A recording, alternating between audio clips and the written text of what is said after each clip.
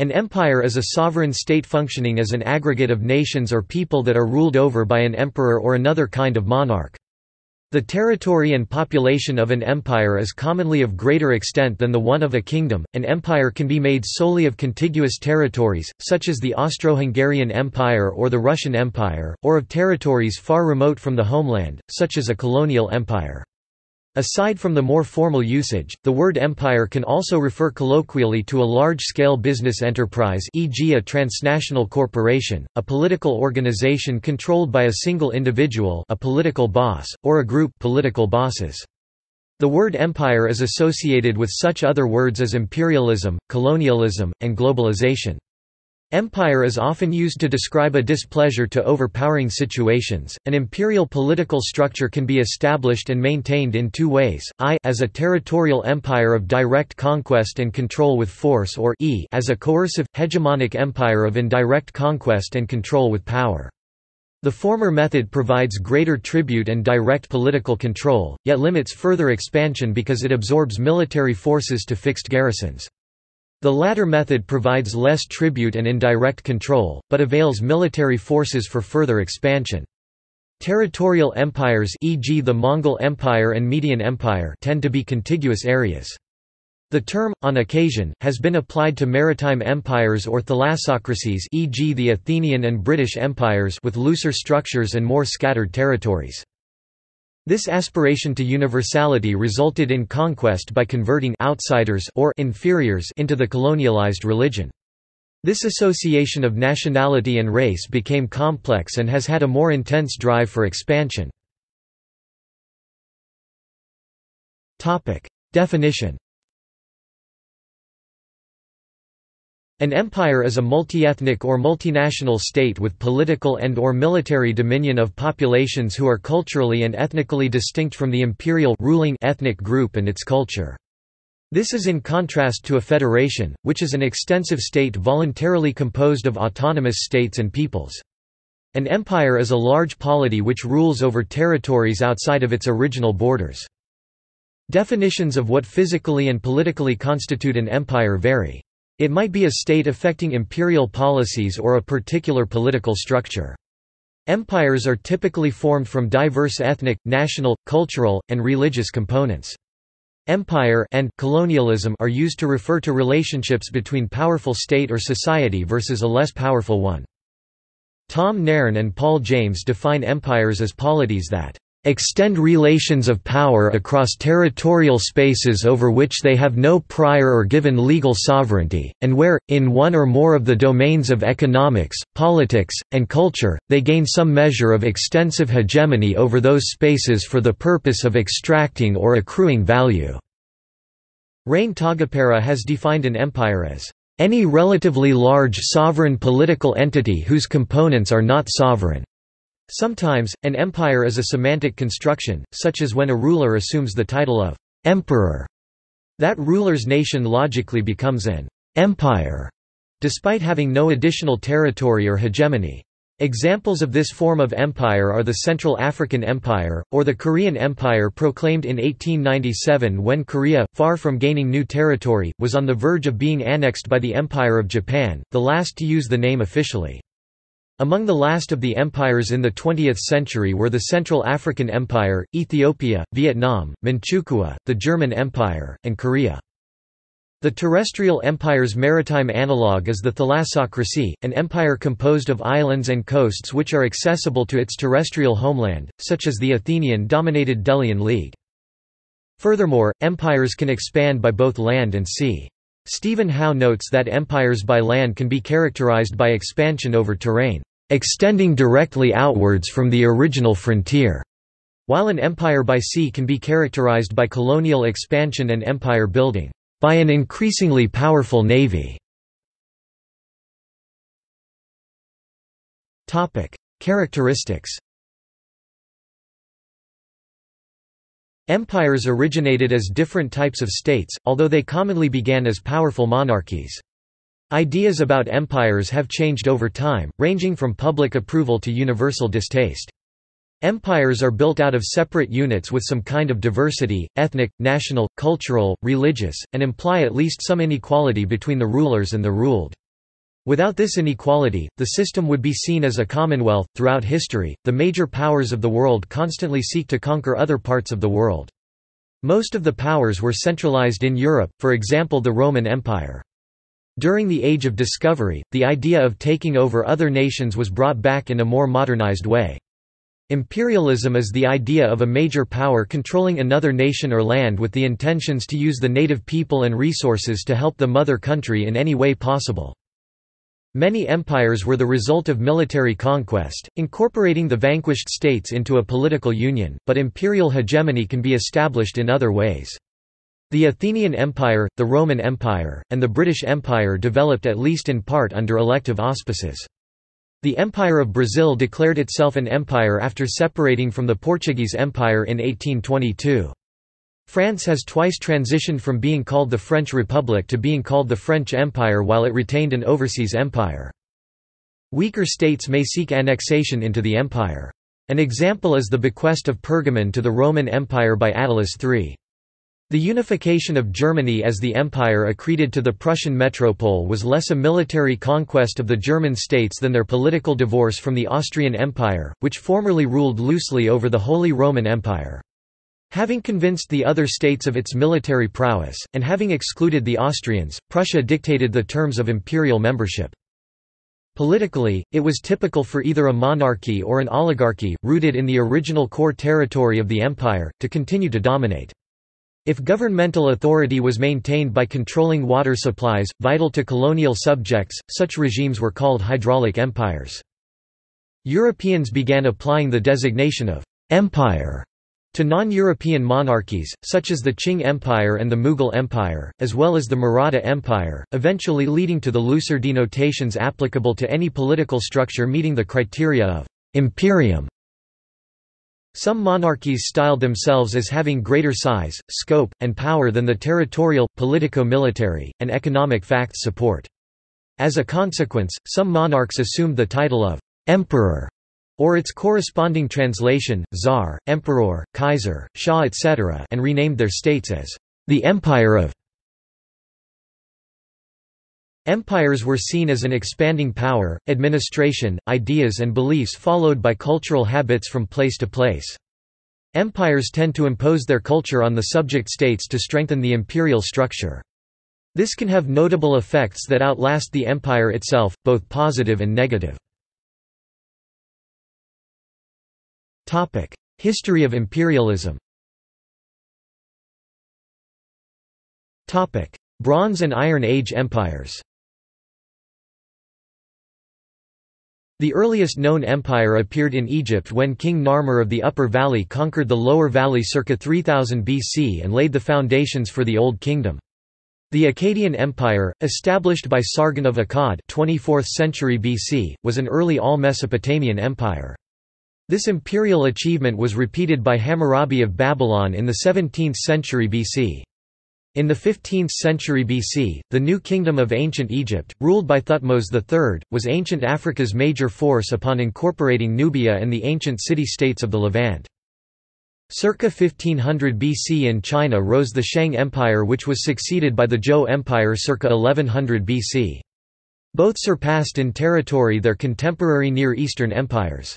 The Zhou Empire dissolved in 770 BC into feudal multi-state system which lasted for 5.5 centuries until the universal conquest of Qin in 221 BC. The first empire comparable to Rome in organization was the Neo-Assyrian Empire 916 to 612 BC. The Median Empire was the first empire within the territory of Persia. By the 6th century BC, after having allied with the Babylonians to defeat the Neo-Assyrian Empire, the Medes were able to establish their own empire, which was the largest of its day and lasted for about 60 years. Classical period. The Axial Age mid-1st millennium BC witnessed unprecedented imperial expansion in the Indo-Mediterranean region and China. The successful and extensive Achaemenid Empire 550 to 330 BC, also known as the First Persian Empire, covered Mesopotamia, Egypt, parts of Greece, Thrace, the Middle East, much of Central Asia, and northwestern India. It is considered the first great empire in history or the first world empire. It was overthrown and replaced by the short-lived empire of Alexander the Great. His empire was succeeded by three empires ruled by the Diadochi—the Seleucid, Ptolemaic, and Macedonian, which, despite being independent, are called the Hellenistic Empire by virtue of their similarities in culture and administration. Meanwhile, in the western Mediterranean the empires of Carthage and Rome began their rise. Having decisively defeated Carthage in 202 BC, Rome defeated Macedonia in 200 BC and the Seleucids in 190–189 BC to establish all Mediterranean empire. The Seleucid Empire broke apart and its former eastern part was absorbed by the Parthian Empire. In 30 BC Rome annexed the Ptolemaic Egypt. In India during the Axial Age appeared the Maurya Empire, a geographically extensive and powerful empire, ruled by the Mauryan dynasty from 321 to 185 BC. The empire was founded in 322 BC by Chandragupta Maurya, who rapidly expanded his power westward across central and western India, taking advantage of the disruptions of local powers following the withdrawal by Alexander the Great. By 320 BC, the Maurya Empire had fully occupied northwestern India as well as defeating and conquering the satraps left by Alexander. Under Emperor Asoka the Great, the Maurya Empire became the first Indian empire to conquer the whole Indian peninsula—an achievement repeated only twice, by the Gupta and Mughal empires. In the reign of Asoka Buddhism spread to become the dominant religion in ancient India. It has been estimated that the Maurya dynasty controlled an unprecedented one-third of the world's entire economy, was home to one-third of the world's population at the time, an estimated 50 million out of 150 million humans, contained the world's largest city of the time, Pataliputra, estimated to be larger than Rome under Emperor Trajan, and according to Megasthenes, the empire wielded a military of 600,000 infantry, 30,000 cavalry, and 9,000 war elephants. In China of the Axial Age, the era of the warring states ended in 221 BC with the universal conquest of Qin. The king of Qin, Ying Zheng, became China's first emperor and began the pattern of successive dynasties. Ying Zheng connected all the existing defense walls of northern China into what is known today Great Wall of China, which marked the northern frontier of China. The Qin dynasty was short-lived and in 207 BC was overthrown by the Han dynasty 207 BC, AD 220, which became one of East Asia's most long-lived dynasties. In the 2nd century AD the Han Empire expanded into Central Asia. By this time only 4 empires stretched between the Pacific and the Atlantic: Han, Parthia, Rome, and the Kushans. The Romans were the first nation to invent and embody the concept of empire in their 2 mandates, to wage war and to make and execute laws. They were the most extensive Western empire until the early modern period, and left a lasting impact on Western Europe. Many languages, cultural values, religious institutions, political divisions, urban centers, and legal systems can trace their origins to the Roman Empire. The Roman Empire governed and rested on exploitative actions. They took slaves and money from the peripheries to support the imperial center. However, the absolute reliance on conquered peoples to carry out the empire's fortune, sustain wealth, and fight wars would ultimately lead to the collapse of the Roman Empire. The Romans were strong believers in what they called their civilizing mission. This term was legitimized and justified by writers like Cicero, who wrote that only under Roman rule could the world flourish and prosper. This ideology, that was envisioned to bring a new world order, was eventually spread across the Mediterranean world and beyond. People started to build houses like Romans, eat the same food, wear the same clothes and engage in the same cruel games. Even rights of citizenship and authority to rule were granted to people not of Roman or Italian birth. The Latin word imperium, referring to a magistrate's power to command, gradually assumed the meaning, the territory in which a magistrate can effectively enforce his commands. While the term, imperator, was originally an honorific meaning, commander, the title was given to generals who were victorious in battle. Thus, an empire may include regions that are not legally within the territory of a state, but are under either direct or indirect control of that state, such as a colony, client state, or protectorate. Although historians use the terms, republican period and imperial period, To identify the periods of Roman history before and after absolute power was assumed by Augustus, the Romans themselves continued to refer to their government as a republic, and during the Republican period, the territories controlled by the republic were referred to as Imperium Romanum. The emperor's actual legal power derived from holding the office of consul, but he was traditionally honored with the titles of imperator, commander, and princeps, first man or chief. Later, these terms came to have legal significance in their own right. An army calling their general imperator was a direct challenge to the authority of the current emperor. The legal systems of France and its former colonies are strongly influenced by Roman law. Similarly, the United States was founded on a model inspired by the Roman Republic, with upper and lower legislative assemblies, and executive power vested in a single individual, the President.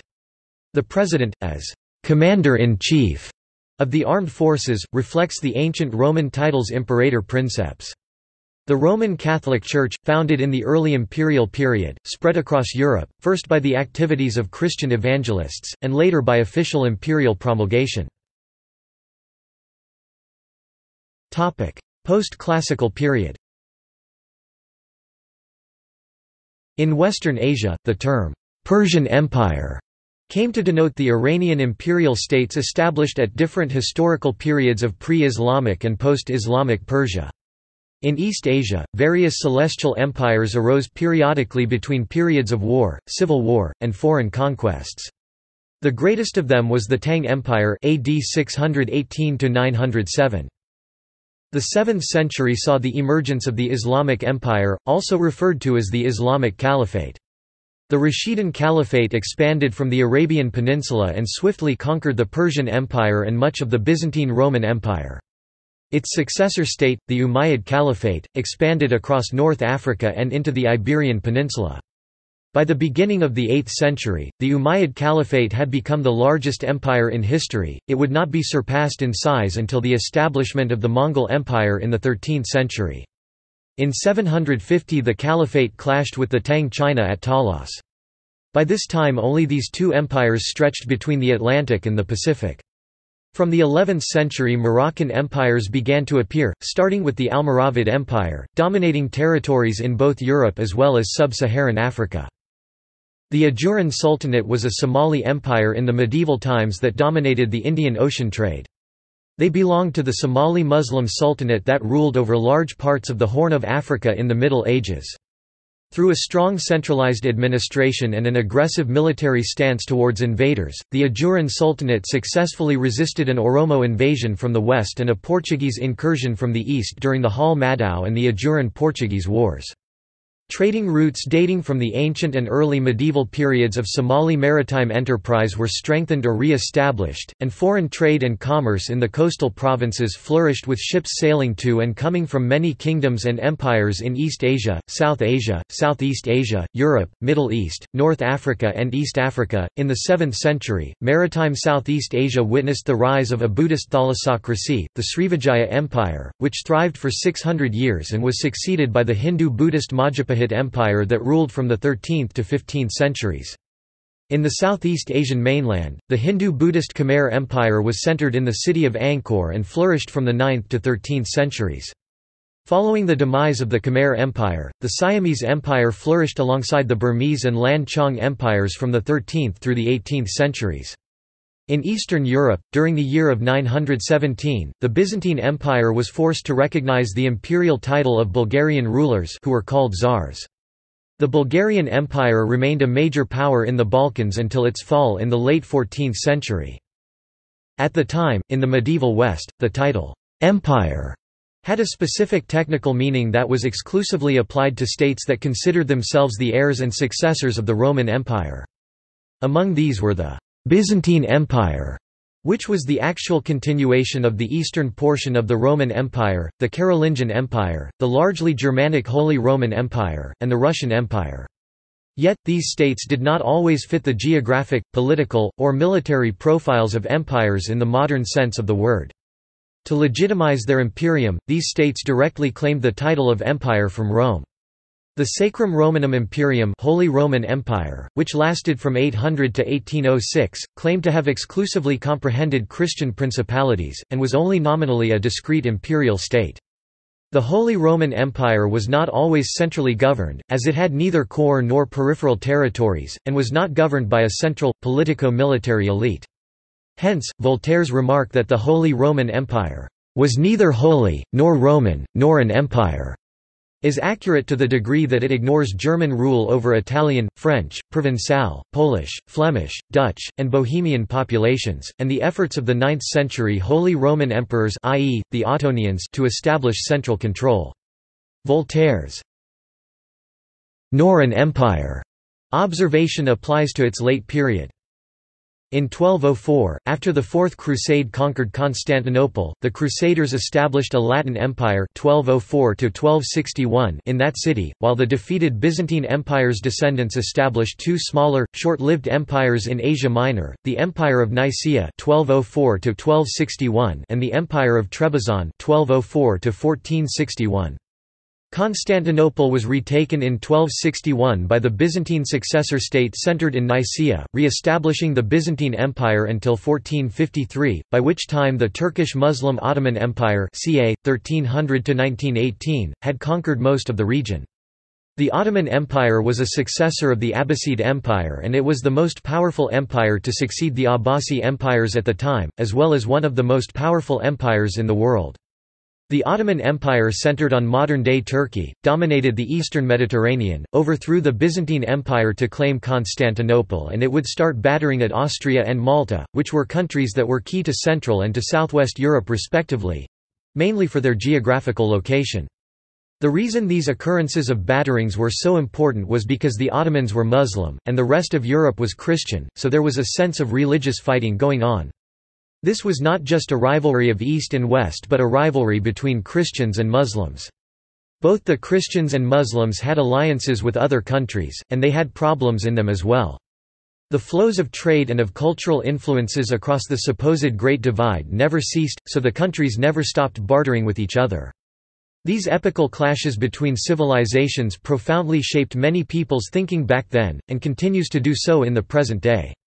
Modern hatred against Muslim communities in southeastern Europe, mainly in Bosnia and Kosovo, has often been articulated in terms of seeing them as unwelcome residues of this imperialism, in short, as Turks.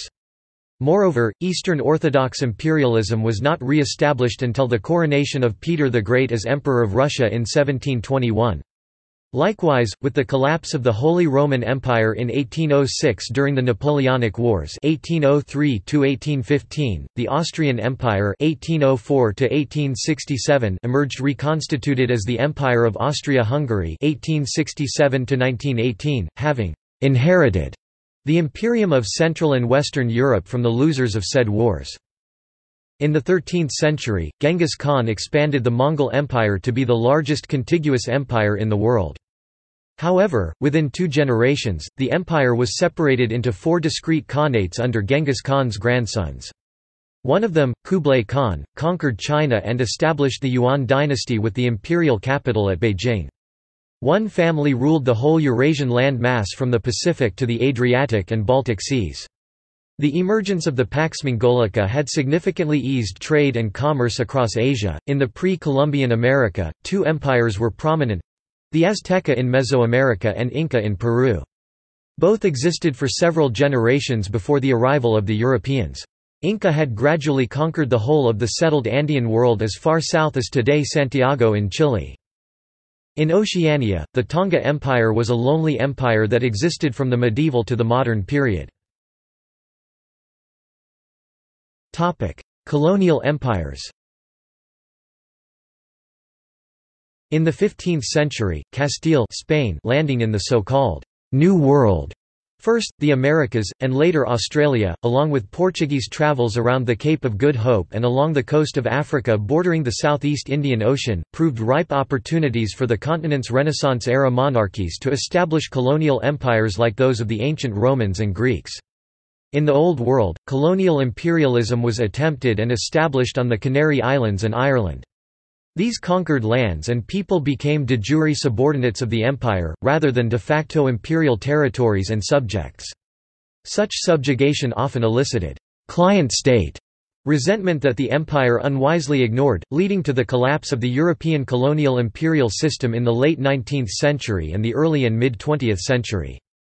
Portuguese discovery of Newfoundland in the New World gave way to many expeditions led by England, later Britain, Spain, France, and the Dutch Republic.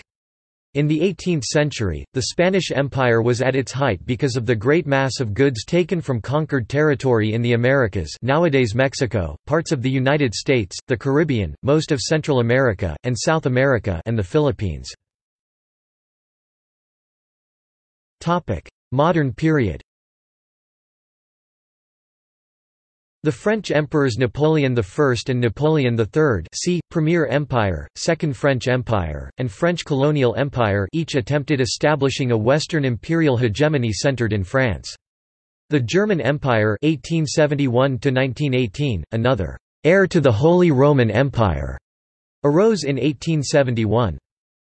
The Ashanti Empire or Confederacy, also Asantman (1701–1896), was a West African state of the Ashanti, the Akan people of the Ashanti region, Akanland in modern-day Ghana.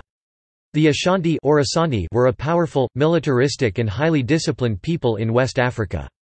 Their military power, which came from effective strategy and an early adoption of European firearms, created an empire that stretched from central Akanland in modern-day Ghana to present-day Benin and Ivory Coast, bordered by the Dagomba Kingdom to the north and Dahomey to the east.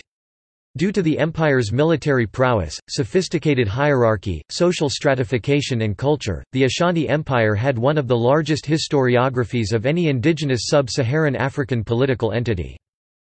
The Sikh Empire (1799–1846) was established in the Punjab region of India. The empire collapsed when its founder, Ranjit Singh, died and its army fell to the British. During the same period, the Maratha Empire, also known as the Maratha Confederacy, was a Hindu state located in present-day India. It existed from 1674 to 1818, and at its peak, the empire's territories covered much of southern Asia. The empire was founded and consolidated by Shivaji.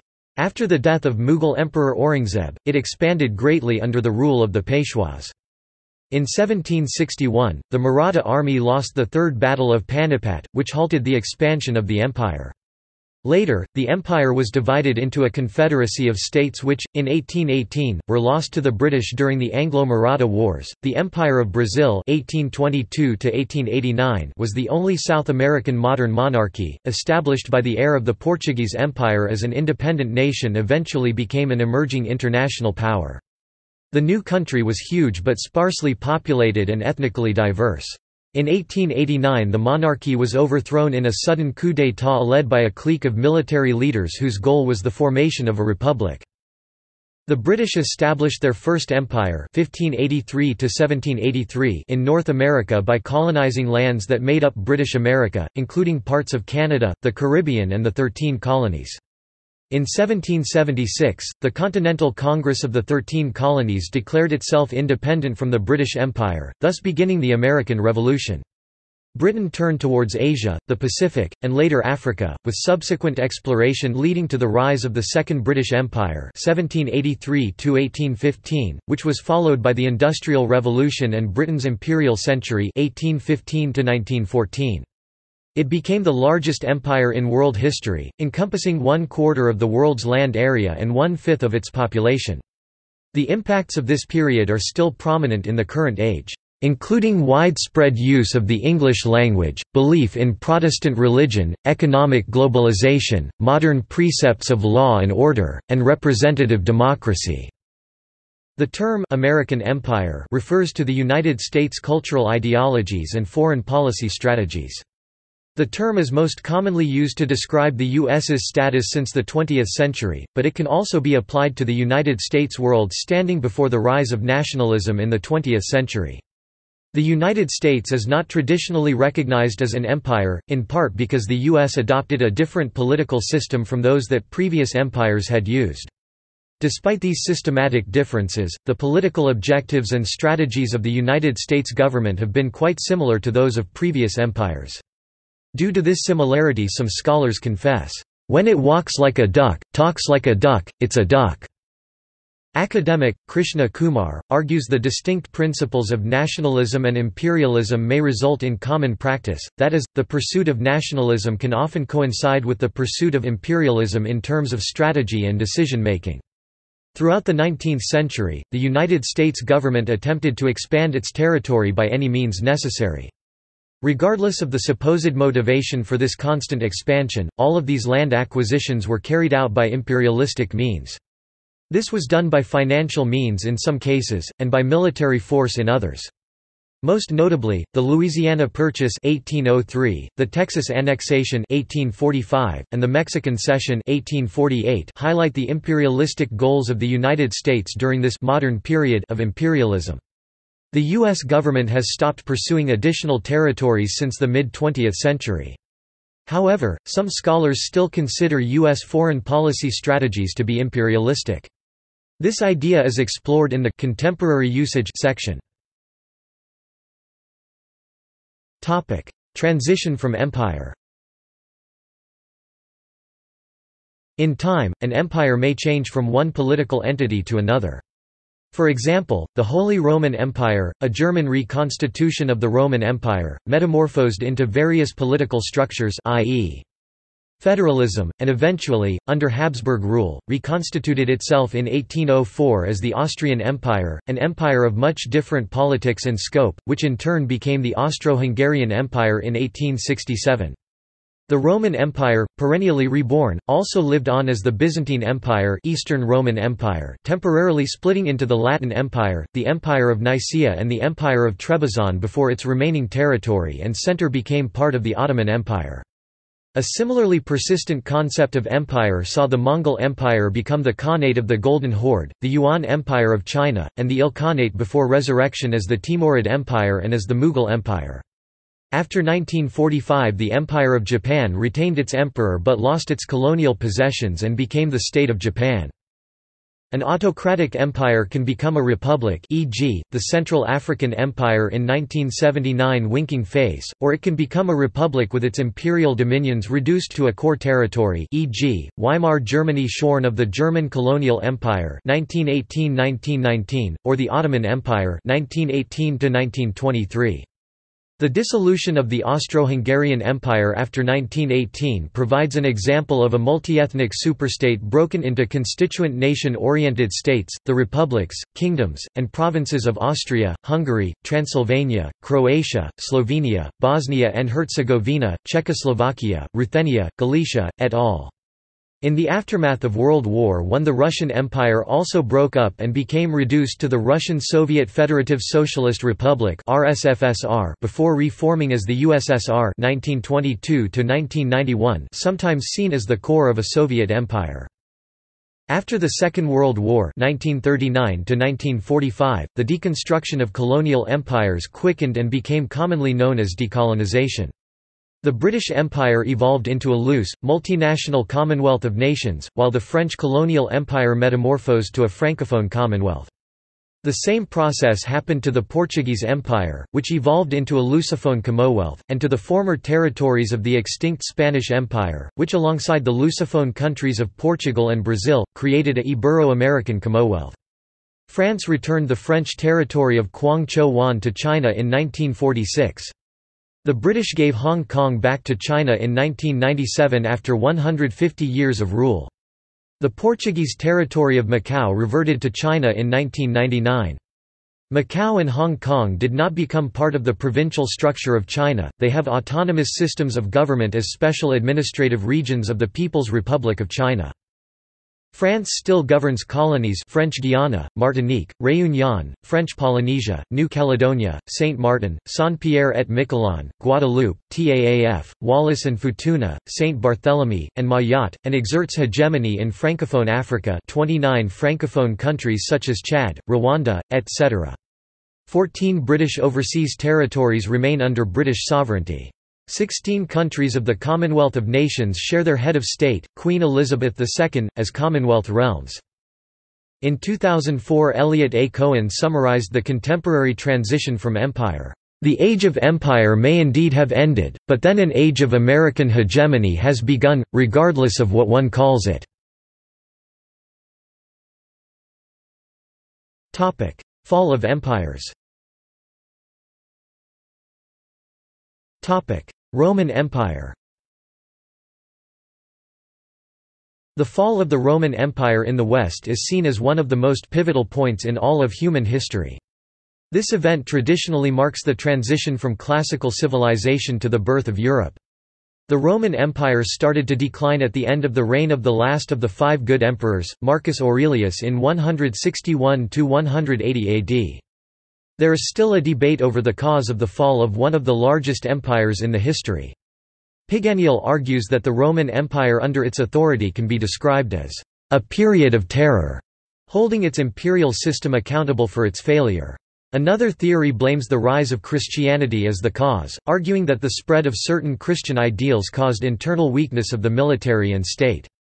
In the book The Fall of the Roman Empire, by Peter Heather, he contends that there are many factors, including issues of money and manpower, which produce military limitations and culminate in the Roman army's inability to effectively repel invading barbarians at the frontier. The Western Roman economy was already stretched to its limit in the 4th and 5th centuries CE due to continual conflict and loss of territory which, in turn, generated loss of revenue from the tax base. There was also the looming presence of the Persians which, at any time, took a large percentage of the fighting force's attention. At the same time the Huns, a nomadic warrior people from the steppes of Asia, are also putting extreme pressure on the German tribes outside of the Roman frontier. The German tribes really had no other choice, geographically, but to move into Roman territory. At this point, without increased funding, the Roman army could no longer effectively defend its borders against major waves of Germanic tribes. This inability is illustrated by the crushing defeat at Adrianople in 378 CE and, later, the Battle of Frigidus. Contemporary usage. Contemporaneously, the concept of empire is politically valid, yet is not always used in the traditional sense. For example, Japan is considered the world's sole remaining empire because of the continued presence of the Japanese emperor in national politics. Despite the semantic reference to imperial power, Japan is a de jure constitutional monarchy, with a homogeneous population of 127 million people that is 98.5% ethnic Japanese, making it one of the largest nation-states, characterizing some aspects of American foreign policy and international behavior as American Empire is controversial but not uncommon. This characterization is controversial because of the strong tendency in American society to reject claims of American imperialism. The initial motivations for the inception of the United States eventually led to the development of this tendency, which has been perpetuated by the country-wide obsession with this national narrative. The United States was formed because colonists did not like being under control of the British Empire. Essentially, the United States was formed in an attempt to reject imperialism. This makes it very hard for people to acknowledge America's status as an empire. This active rejection of imperialist status is not limited to high-ranking government officials, as it has been ingrained in American society throughout its entire history. As David Ludden explains, journalists, scholars, teachers, students, analysts, and politicians prefer to depict the U.S. as a nation pursuing its own interests and ideals. This often results in imperialist endeavors being presented as measures taken to enhance national security. Ludden explains this phenomenon with the concept of ideological blinders, which he says prevent American citizens from realizing the true nature of America's current systems and strategies. These ideological blinders that people wear have resulted in an invisible American empire of which most American citizens are unaware. Stuart Creighton Miller posits that the public's sense of innocence about realpolitik cf. American exceptionalism impairs popular recognition of U.S. imperial conduct since it governed other countries via surrogates. These surrogates were domestically weak, right-wing governments that would collapse without U.S. support. Former President G. W. Bush's Secretary of Defense, Donald Rumsfeld, said, "We don't seek empires. We're not imperialistic, we never have been." This statement directly contradicts Thomas Jefferson who, in the 1780s while awaiting the fall of the Spanish Empire, said, "Less than pre greater than till our population can be sufficiently advanced to gain it from them piece by piece." In turn, historian Sidney Lenz argues that from its inception, the U.S. has used every means available to dominate other nations. Since the European Union began in 1993 as a West European trade bloc, it has established its own currency, the euro 1999, established discrete military forces, and exercised its limited hegemony in parts of Eastern Europe and Asia. The political scientist Jan Cielunka suggests that this behavior is imperial because it coerces its neighboring countries into adopting its European economic, legal, and political structures. In his book Review of Empire 2000 by Michael Hart and Antonio Negri, Mehmet Akif Okur posits that since the 11th of September 2001 terrorist attacks in the US, the international relations determining the world's balance of power, political, economic, military, have been altered. These alterations include the intellectual political science trends that perceive the contemporary world's order via the re-territorialization of political space, the re-emergence of classical imperialist practices, the inside versus outside duality, cf. The other, the deliberate weakening of international organizations, the restructured international economy, economic nationalism, the expanded arming of most countries, the proliferation of nuclear weapon capabilities and the politics of identity emphasizing a state's subjective perception of its place in the world, as a nation and as a civilization. These changes constitute the age of nation empires. As imperial usage, nation-empire denotes the return of geopolitical power from global power blocks to regional power blocks, i.e., centered upon a regional power state China, Russia, US, et al., and regional multi-state power alliances i.e., Europe, Latin America, Southeast Asia. Nation-empire regionalism claims sovereignty over their respective regional political, social, economic, ideologic, cultural, and military spheres. Timeline of empires. The chart below shows a timeline of polities that have been called empires. Dynastic changes are marked with a white line. The Roman Empire's timeline listed below only includes the western portion. The Byzantine continuation of the Roman Empire is listed separately. The empires of Nicaea and Trebizond were Byzantine successor states. The Empire of Bronze Age Egypt is not included in the graph. Established by Narmer circa 3000 BC, it lasted as long as China until it was conquered by Persia in 525 BC. Japan is presented for the period of its overseas empire 1895 to 1945. The original Japanese empire of the Eight Islands would be third persistent after Egypt and China. Many Indian empires are also included, though only Chola, Mauryan, Gupta, Delhi Sultanate and Mughals ruled most of the India. Theoretical research. Empire versus nation-state. Empires have been the dominant international organization in world history. The fact that tribes, peoples, and nations have made empires points to a fundamental political dynamic, one that helps explain why empires cannot be confined to a particular place or era but emerged and re-emerged over thousands of years and on all continents. Empires can be traced as far back as the recorded history goes, indeed, most history is the history of empires. It is the nation-state—an essentially 19th-century ideal, that is the historical novelty and that may yet prove to be the more ephemeral entity. Our field's fixation on the Westphalian state has tended to obscure the fact that the main actors in global politics, for most of time immemorial, have been empires rather than states. In fact, it is a very distorted view of even the Westphalian era not to recognize that it was always at least as much about empires as it was states. Almost all of the emerging European states no sooner began to consolidate than they were off on campaigns of conquest and commerce to the farthest reaches of the globe. Ironically, it was the European empires that carried the idea of the sovereign territorial state to the rest of the world. Empire has been the historically predominant form of order in world politics. Looking at a time frame of several millennia, there was no global anarchic system until the European explorations and subsequent imperial and colonial ventures connected disparate regional systems, doing so approximately 500 years ago. Prior to this emergence of a global scope system, the pattern of world politics was characterized by regional systems. These regional systems were initially anarchic and marked by high levels of military competition. But almost universally, they tended to consolidate into regional empires. Thus it was empires—not anarchic state systems—that typically dominated the regional systems in all parts of the world. Within this global pattern of regional empires, European political order was distinctly anomalous because it persisted so long as an anarchy. Similarly, Anthony Pagden, Elliot A. Cohen, Jane Burbank and Frederick Cooper estimate that empires have always been more frequent, more extensive political and social forms than tribal territories or nations have ever been. Many empires endured for centuries, while the age of the ancient Egyptian, Chinese and Japanese empires is counted in millennia.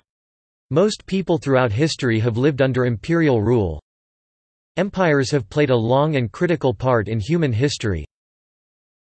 Despite efforts in words and wars to put national unity at the center of political imagination, imperial politics, imperial practices, and imperial cultures have shaped the world we live in. Rome was evoked as a model of splendor and order into the 20th century and beyond. By comparison, the nation-state appears as a blip on the historical horizon, a state form that emerged recently from under imperial skies and whose hold on the world's political imagination may well prove partial or transitory. The endurance of empire challenges the notion that the nation-state is natural, necessary, and inevitable. Political scientist Hedley Bull wrote that, "In the broad sweep of human history, the form of state system has been the exception rather than the rule." His colleague Robert Gilpin confirmed this conclusion for the pre-modern period.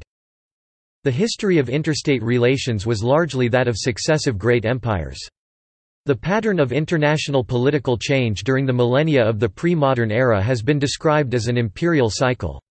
World politics was characterized by the rise and decline of powerful empires, each of which in turn unified and ordered its respective international system. The recurrent pattern in every civilization of which we have knowledge was for one state to unify the system under its imperial domination. The propensity toward universal empire was the principal feature of pre-modern politics. Historian Michael Doyle, who undertook an extensive research on empires, extended the observation into the modern era. Empires have been the key actors in world politics for millennia. They helped create the interdependent civilizations of all the continents. Imperial control stretches through history, many say, to the present day. Empires are as old as history itself. They have held the leading role ever since. Universal empire. Expert on warfare Quincy Wright generalized on what he called, "universal empire", empire unifying all the contemporary system. Balance of power systems have in the past tended, through the process of conquest of lesser states by greater states, towards reduction in the number of states involved, and towards less frequent but more devastating wars, until eventually a universal empire has been established through the conquest by one of all those remaining. German sociologist Friedrich Tenbrück finds that the macro-historic process of imperial expansion gave rise to global history in which the formations of universal empires were most significant stages. A later group of political scientists, working on the phenomenon of the current unipolarity, in 2007 edited research on several pre-modern civilizations by experts in respective fields. The overall conclusion was that the balance of power was inherently unstable order and usually soon broke in favor of imperial order. Yet before the advent of the unipolarity, world historian Arnold Toynbee and political scientist Martin White had drawn the same conclusion with an unambiguous implication for the modern world.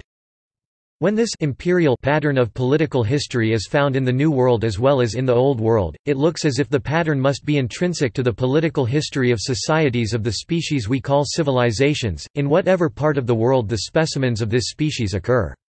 If this conclusion is warranted, it illuminates our understanding of civilization itself. Most state systems have ended in universal empire, which has swallowed all the states of the system.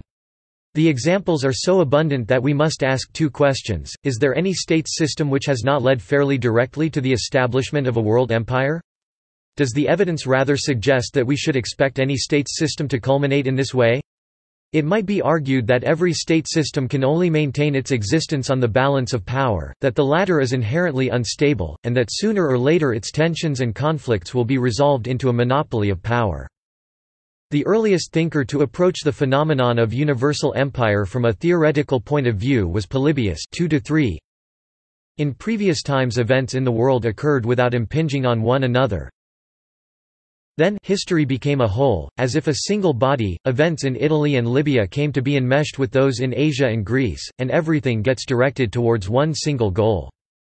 Fichte, having witnessed the battle at Jena in 1806 when Napoleon overwhelmed Prussia, described what he perceived as a deep historical trend. There is necessary tendency in every cultivated state to extend itself generally.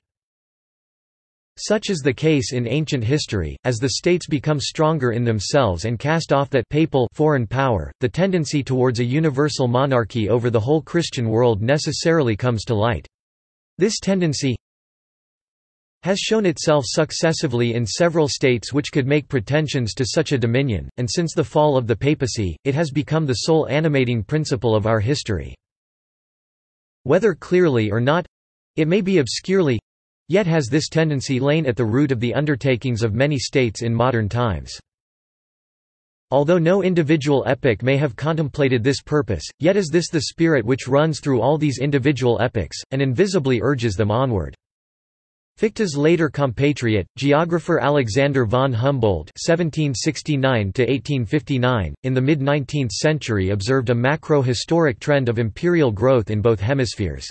Men of great and strong minds, as well as whole nations, acted under influence of one idea, the purity of which was utterly unknown to them. The imperial expansion filled the world circa 1900.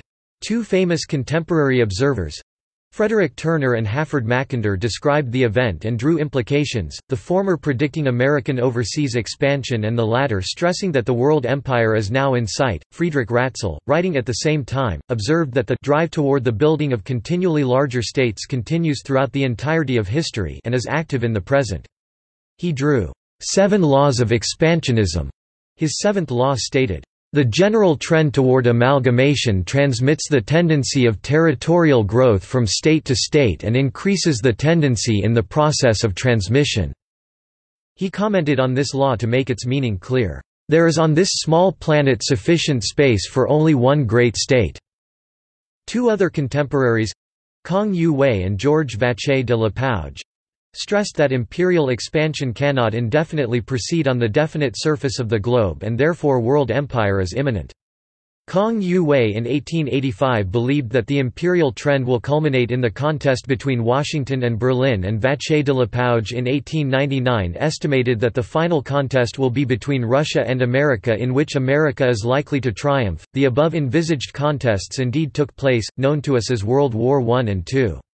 Writing during the second, political scientists Derwent Whittlesey, Robert Strauss-Huppe and John H. Herz concluded, now that the Earth is at last parceled out, consolidation has commenced. In this world of fighting superstates there could be no end to war until one state had subjected all others, until world empire had been achieved by the strongest. This undoubtedly is the logical final stage in the geopolitical theory of evolution. The world is no longer large enough to harbor several self-contained powers. The trend toward world domination or hegemony of a single power is but the ultimate consummation of a power system engrafted upon an otherwise integrated world. Writing in the last year of the war, German historian Ludwig de Hio drew a similar conclusion. The old European tendency toward division is now being thrust aside by the new global trend toward unification. And the onrush of this trend may not come to rest until it has asserted itself throughout our planet. The global order still seems to be going through its birth pangs, with the last tempest barely over, a new one is gathering. The year after the war and in the first year of the nuclear age, Albert Einstein and British philosopher Bertrand Russell, known as prominent pacifists, outlined for the near future a perspective of world empire, world government established by force. Einstein believed that, unless world government is established by agreement, an imperial world government would come by war or wars. Russell expected a Third World War to result in a world government under the empire of the United States.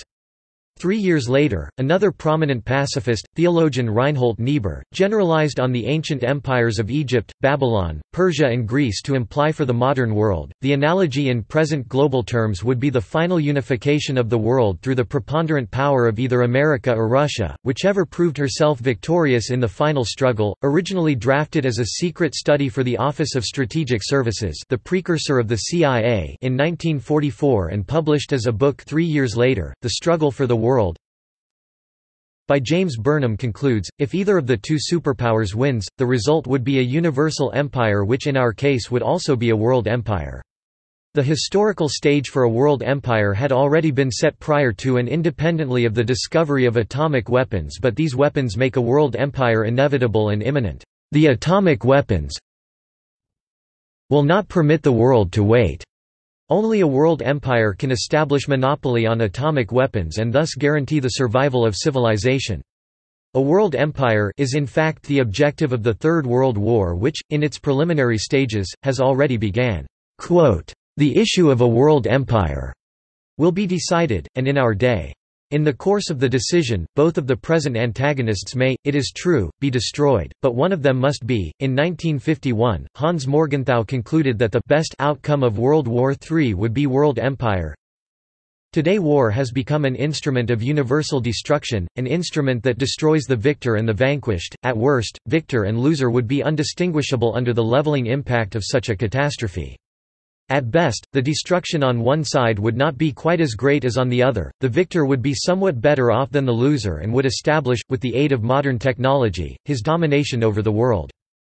Expert on earlier civilizations, Toynbee, further developed the subject of World War III leading to world empire. The outcome of the Third World War seemed likely to be the imposition of an ecumenical peace of the Roman kind by the victor, whose victory would leave him with a monopoly on the control of atomic energy in his grasp.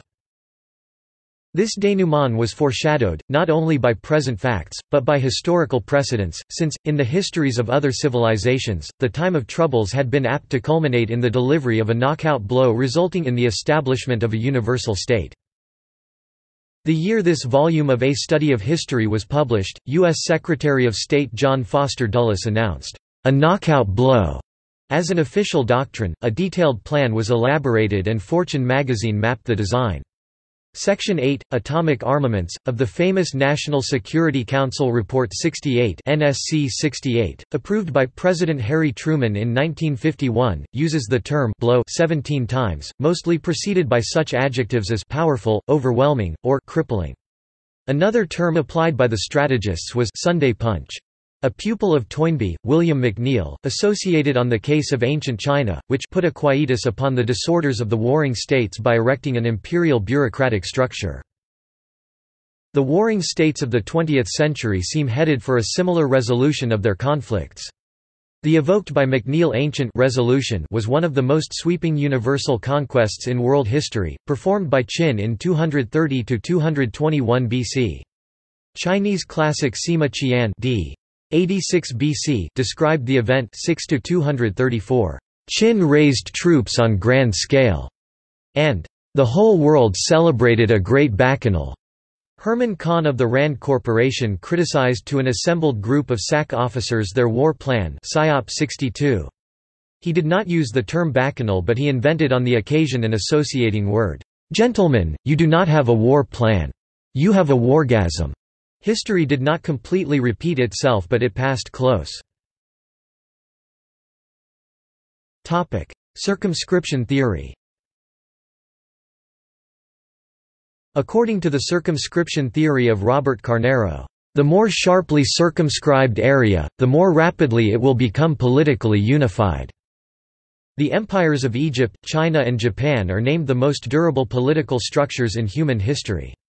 Correspondingly, these are the three most circumscribed civilizations in human history. The empires of Egypt, established by Narmer c. 3000 BC, and China, established by Cheng in 221 BC, endured for over 2 millennia. German sociologist Friedrich Tenbruck, criticizing the Western idea of progress, emphasized that China and Egypt remained at one particular stage of development for millennia. This stage was universal empire. The development of Egypt and China came to a halt once their empires' reached the limits of their natural habitat. Sinology does not recognize the Eurocentric view of the inevitable imperial fall. Egyptology and Japanology pose equal challenges. Carnero explored the Bronze Age civilizations. Stuart J. Kaufman, Richard Little and William Wolforth researched the next 3 millennia, comparing 8 civilizations. They conclude, the rigidity of the borders contributed importantly to hegemony in every concerned case. Hence, when the system's borders are rigid, the probability of hegemony is high. The circumscription theory was stressed in the comparative studies of the Roman and Chinese empires. The circumscribed Chinese Empire recovered from all falls, while the fall of Rome, by contrast, was fatal. What counteracted this imperial tendency in Europe, was a countervailing tendency for the geographical boundaries of the system to expand. If Europe had been a closed system, some great power would eventually have succeeded in establishing absolute supremacy over the other states in the region. The ancient Chinese system was relatively enclosed, whereas the European system began to expand its reach to the rest of the world from the onset of system formation. In addition, overseas provided outlet for territorial competition, thereby allowing international competition on the European continent to trump the ongoing pressure toward convergence. His 1945 book on the 4 centuries of the European power struggle, Ludwig de Hio titled The Precarious Balance. He explained the durability of the European states system by its overseas expansion. Overseas expansion and the system of states were born at the same time. The vitality that burst the bounds of the Western world also destroyed its unity. Edward Carr causally linked the end of the overseas outlet for imperial expansion and world wars. In the 19th century, he wrote, during the Second World War, imperialist wars were waged against primitive peoples. It was silly for European countries to fight against one another when they could still maintain social cohesion by continuous expansion in Asia and Africa. Since 1900, however, this has no longer been possible. The situation has radically changed. Now wars are between imperial powers.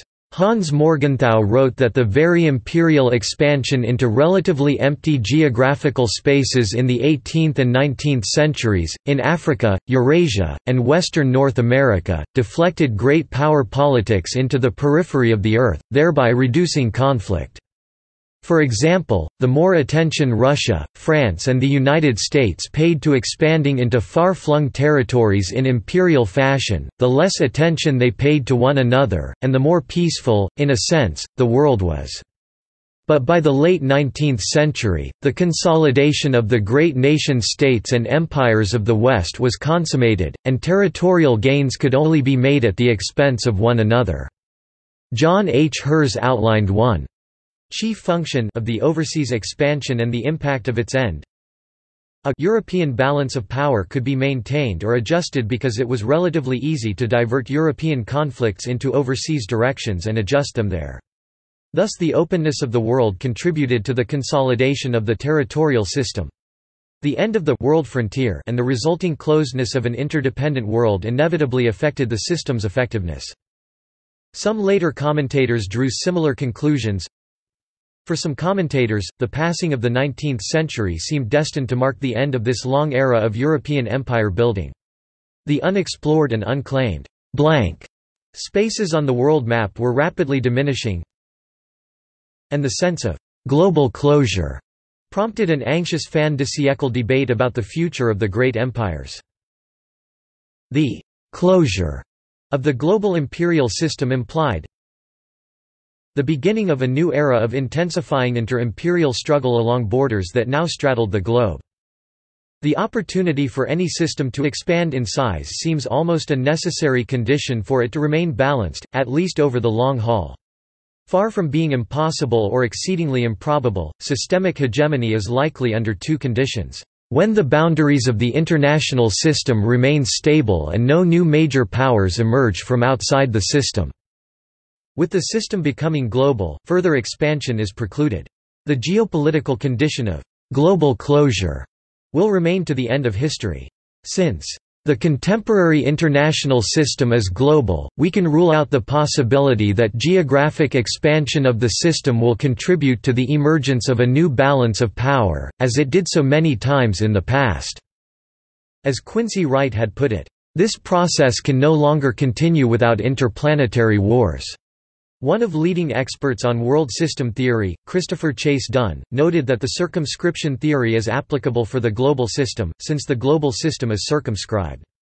In fact, within less than a century of its circumscribed existence, the global system overcame the centuries-old balance of power and reached the unipolarity.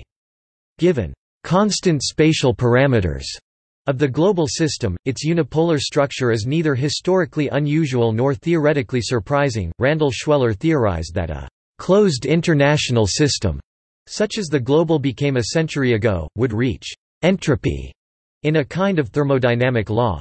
Once the state of entropy is reached, there is no going back. The initial conditions are lost forever. Stressing the curiosity of the fact, Schweller writes that since the moment the modern world became a closed system, the process has worked in only one direction, from many poles to two poles to one pole. Thus unipolarity might represent the entropy—stable and permanent loss of variation—in the global system. Present. Chalmers-Johnson argues that the U.S. globe-girding network of hundreds of military bases already represents a global empire in its initial form. For a major power, prosecution of any war that is not a defense of the homeland usually requires overseas military bases for strategic reasons. After the war is over, it is tempting for the victor to retain such bases and easy to find reasons to do so. Commonly, preparedness for a possible resumption of hostilities will be invoked. Over time, if a nation's aims become imperial, the bases form the skeleton of an empire. Simon Dalby associates the network of bases with the Roman imperial system. Looking at these impressive facilities which reproduce substantial parts of American suburbia complete with movie theaters and restaurant chains, the parallels with Roman garrison towns built on the Rhine, or on Hadrian's Wall in England, where the remains are strikingly visible on the landscape, are obvious. Less visible is the sheer scale of the logistics to keep garrison troops in residence in the far-flung reaches of empire.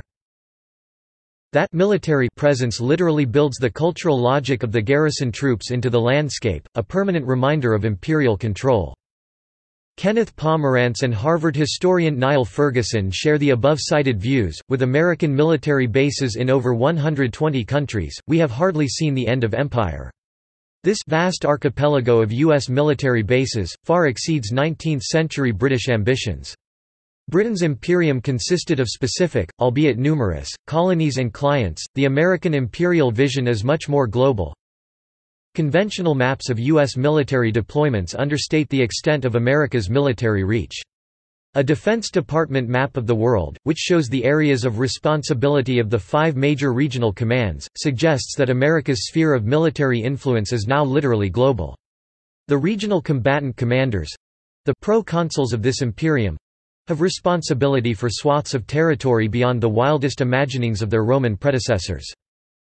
Another Harvard historian, Charles S. Mayer, opens his Among Empires, American Ascendancy and its Predecessors with these words, "What a substratum for empire! Compared with which, the foundation of the Macedonian, the Roman and the British, sink into insignificance." One of the most accepted distinctions between earlier empires and the American empire is the latter's global or planetary scope. French former Foreign Minister Hubert Védrine wondered, "The situation is unprecedented. What previous empire subjugated the entire world?" The quests for universal empire are old, but the present quest outdoes the previous in the notable respect of being the first to actually be global in its reach. For historian Eric Hobsbawm, a key novelty of the U.S. imperial project is that all other great powers and empires knew that they were not the only ones. Another historian, Paul Kennedy, who made his name in the 1980s with his prediction of the imminent U.S. imperial overstretch, in 2002 acknowledged about the present world system, "Nothing has ever existed like this disparity of power. The Pax Britannica was run on the cheap. Napoleon's France and Philip II's Spain had powerful foes and were part of a multipolar system. Charlemagne's empire was merely Western European in stretch. The Roman Empire stretched further afield, but there was another great empire in Persia and a larger one in China. There is no comparison. Walter Russell Mead observes that the United States attempts to repeat globally what the ancient empires of Egypt, China and Rome had each accomplished on a regional basis. Professor Emeritus of Sociology at the University of Leeds, Zygmunt Bauman, concludes that due to its planetary dimension, the new empire cannot be drawn on a map. The new empire is not an entity that could be drawn on a map. Drawing a map of the empire would also be a pointless exercise because the most conspicuously imperial trait of the new empire's mode of being consists in viewing and treating the whole of the planet as a potential grazing ground. Times Atlas of Empires numbers 70 empires in the world history. Niall Ferguson lists numerous parallels between them and the United States. He concludes, to those who would still insist on American exceptionalism, the historian of empires can only retort, as exceptional as all the other 69 empires. Fareed Zakaria stressed one element not exceptional for the American empire—the concept of exceptionalism. All dominant empires thought they were special. Future. In 1945, historian Ludwig de Heo predicted global unification due to the circumscription of the global system, although he did not use this term. Being global, the system can neither expand nor be subject to external intrusion as the European states system had been for centuries. In all previous struggles for supremacy, attempts to unite the European peninsula in a single state have been condemned to failure primarily through the intrusion of new forces from outside the Old Occident. The Occident was an open area. But the globe was not, and, for that very reason, ultimately destined to be unified. And this very process of unification was clearly reflected in both world wars. 15 years later, de Heo confirmed his hypothesis: the European system owed its durability to its overseas outlet. But how can a multiple grouping of world states conceivably be supported from outside in the framework of a finite globe? During the same time, Quincy Wright developed a similar concept. Balance of power politics has aimed less at preserving peace than at preserving the independence of states and preventing the development of world empire. In the course of history, the balance of power repeatedly re-emerged, but on ever wider scale. Eventually, the scale became global. Unless we proceed to interplanetary wars, this pattern can no longer continue. In spite of significant reversals, the trend towards world unity can scarcely be denied. World unity appears to be the limit toward which the process of world history seems to tend. 5 scholars, Hornell Hart, Raul Naral, Luis Morano, Rain Tagapera and the author of the circumscription theory Robert Carnero, researched expanding imperial cycles. They worked with historical atlases, but the advent of YouTube provided us with a better visualization. They reached the same conclusion, that a world empire is predetermined, and attempted to estimate the time of its appearance. Naral and Carnero found that this time is close at hand, around the year 2200 and 2300 respectively. The founder of the Pan-European Union, Richard von Coudenhove-Kalergi, writing yet in 1943, drew a more specific and immediate future imperial project. After the war, America is bound to take over the command of the skies. The danger of the utter annihilation of all enemy towns and lands can only be prevented by the air superiority of a single power. America's air role is the only alternative to intercontinental wars. Quote, despite his outstanding anti-imperialism, Coudenhove-Kalergi detailed, no imperialism, but technical and strategic problems of security urge America to rule the skies of the globe, just as Britain during the last century ruled the seas of the world. Pacifists and anti-imperialists will be shocked by this logic. They will try to find an escape. But they will try in vain. At the end of the war, the crushing superiority of American plane production will be an established fact. The solution of the problem is by no means ideal, nor even satisfactory. But it is the minor evil. Coudenhove-Kalergi envisaged a kind of Pax Americana modeled on Pax Romana. During the 3rd century BC, the Mediterranean world was divided on 5 great powers: Roma and Carthage, Macedonia, Syria, and Egypt. The balance of power led to a series of wars until Rome emerged the Queen of the Mediterranean and established an incomparable era of 2 centuries of peace and progress, the Pax Romana. It may be that America's air power could again assure our world, now much smaller than the Mediterranean at that period, 200 years of peace. This period would be necessary transitory stage before world state is eventually established, though he did not specify how the last transformation is expected to occur. Coudenhove-Kalergi's follower in the teleological theory of world state, Toynbee, supposed the traditional way of universal conquest and emphasized that the world is ripe for conquest. Hitler's eventual failure to impose peace on the world by the force of arms was due, not to any flaw in his thesis that the world was ripe for conquest, but to an accidental combination of incidental errors in his measures. But, in falling by so narrow a margin to win the prize of world dominion for himself, Hitler had left the prize dangling within the reach of any successor capable of pursuing the same aims of world conquest with a little more patience, prudence, and tact. With his revolution of destruction, Hitler has performed the yeoman service for some future architect of a Pax Ecumenica. For a post-Hitlerian empire builder, Hitler's derelict legacy was a gift of the gods. The next architect of a Pax Ecumenica, known more commonly as Pax Americana, demonstrated more patience, prudence, and tact. Consequently, as President Dwight Eisenhower put it, the NATO allies became almost psychopathic whenever anyone talked about a U.S. withdrawal, and the reception of his successor John Kennedy in Berlin was almost hysterical, as Chancellor Konrad Adenauer characterized it. John Eikenberry finds that the Europeans wanted a stronger, more formal and more imperial system than the United States was initially willing to provide. In the end, the United States settled for this form of empire—a Pax Americana with formal commitments to Europe. According to a much debated thesis, the United States became empire by invitation. The period discussed in the thesis 1945 to 1952 ended precisely the year Toynbee theorized on some future architect of a Pax Ecumenica.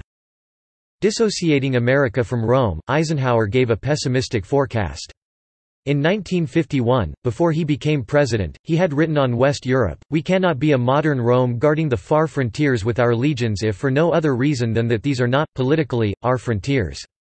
What we must do is to assist these West European peoples." 2 years later, he wrote, "When it was decided to deploy U.S. divisions to Europe, no one had for an instant thought that they would remain there for several decades. That the United States could build a sort of Roman wall with its own troops and so protect the world."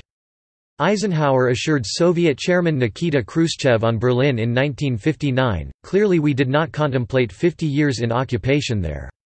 It lasted," remarks Mark Trachtenberg, "from July 1945 to September 1994, 10 months short of 50 years. Notably, when the U.S. troops eventually left, they left eastward." Confirming the theory of the empire by invitation, with their first opportunity East European states extended the invitation. Chalmers-Johnson regards the global military reach of the United States as empire in its initial form. Dimitri Simes finds that most of the world sees the United States as a nascent imperial power. Some scholars concerned how this empire would look in its ultimate form. The ultimate form of empire was described by Michael Doyle in his Empires. It is empire in which its two main components—the ruling core and the ruled periphery—merge to form one integrated whole. At this stage the empire as defined ceases to exist and becomes world state. Doyle exemplifies the transformation on the case of the Roman Emperor Caracalla, whose legislation in AD 212 extended the Roman citizenship to all inhabitants of the Mediterranean world. International relations scholar Alexander Wendt, in his 2003 article Why the World State is Inevitable, supposed the pathway of universal conquest and subsequent consolidation provided the conquering power recognizes all conquered members. Replying on criticism, Wendt invoked the example of the Roman Empire. A world empire would be an unstable equilibrium, still subject to the struggle for recognition. However, conquest can produce a proper state if, as a result of internal reform, the world empire eventually recognizes all of its members, like the Roman Empire did. For example, Doyle's case of the Roman Empire had also been evoked by Susan Strange in her 1988 article, The Future of the American Empire. Strange emphasized that the most persistent empires were those which best managed to integrate the ruling core and the peripheral allies. The article is partly a reply on the published a year earlier bestseller The Rise and Fall of the Great Powers, which predicted imminent U.S. imperial overstretch. Strange found this outcome unlikely, stressing the fact that the peripheral allies have been successfully recruited into the American empire, envisaging a world empire of either the United States or the Soviet Union, whoever is victorious in World War III. Bertrand Russell projected the Roman scenario too. Like the Romans, they will, in the course of time, extend citizenship to the vanquished. There will then be a true world state, and it will be possible to forget that it will have owed its origin to conquest. To the case of Caracalla, Toynbee added the Abbasid cosmopolitan Reformation of 750 AD. Both were good auguries for the prospect that, in a postmodern chapter of Western history, a supranational commonwealth originally based on the hegemony of a paramount power over its satellites might eventually be put on the sounder basis of a constitutional partnership in which all the people of all the partner states would have their fair share in the conduct of common affairs. Historian Max Ostrovsky finds above-mentioned cosmopolitan reformations to be the characteristic fate of persistent empires. When such a reformation occurs in our world, he writes, the green card would be abolished since all Earth inhabitants would have it by birth.